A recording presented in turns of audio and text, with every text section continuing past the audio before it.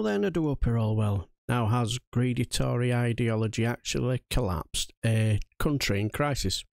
Well, that was a question put to a panel on LBC the other night, and the Associate Director for the Centre for Local Economic Strategies, Antonia Jennings, didn't sit on the fence when answering it. Antonia, you're shaking your head. Is this about Tory ideology? So, in direct answer to your caller's question, yes, it absolutely is. The Tories have been in power for 12 years in this country, and if you look at every aspect of our society, it's in crisis. Housing, crisis. NHS, crisis. Climate, crisis. Even democracy, in crisis, right? So you may be able, if you're minded to support the Tory party, to explain one or two of these things away, but ultimately the buck has to stop somewhere, and it has to stop with the Tory party, and this idea that we haven't gone far enough with low tax. We have the lowest corporation tax in the G7. We have a lower corporation tax than, for example, California, and nobody would say that, California isn't a hub of innovation and growth and all the rest of it.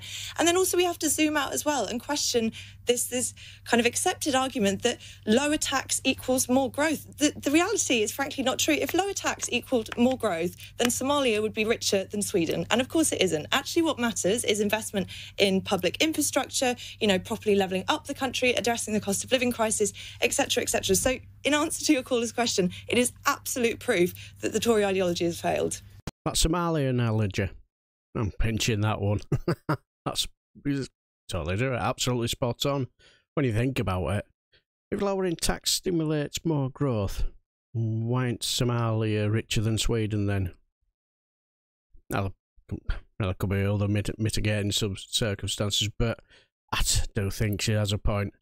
And I thought Antonia Jennings was absolutely superb and brilliant, and totally agree that the Tory ideology has failed, hasn't it? But take a bow, young lady.